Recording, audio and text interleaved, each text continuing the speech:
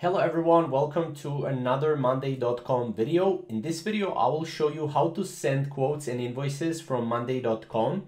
Now this is actually very simple. The only thing you need to do is you need to have a basic CRM template right here, which we have right here. And what you will need to do is you will need to go to the deal name, click on the deal name here.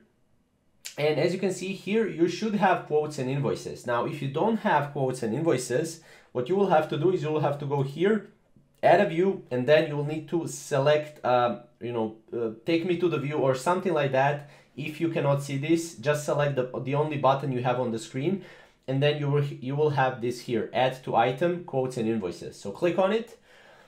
Here you will have quotes and invoices. As you can see, we can create a document, and this will be your quote, right?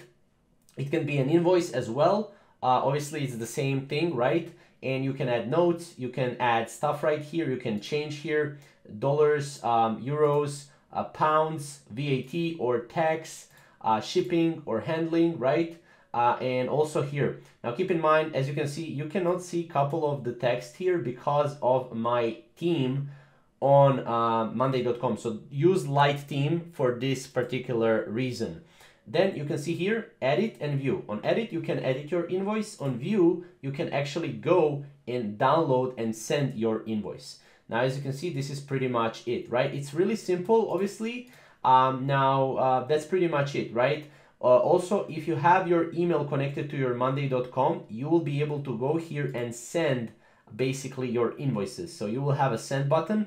If you do not have a send button, then you will have to download it here, and then your invoice will be downloaded right here, as you can see. And this is how it looks like, right? Right here, as you can see. So that's pretty much how it works. That's how to send quotes and invoices from Monday.com. Very simple, very easy. If you have any questions or comments, comment down below, and we'll see you in the next video. Thank you guys for watching.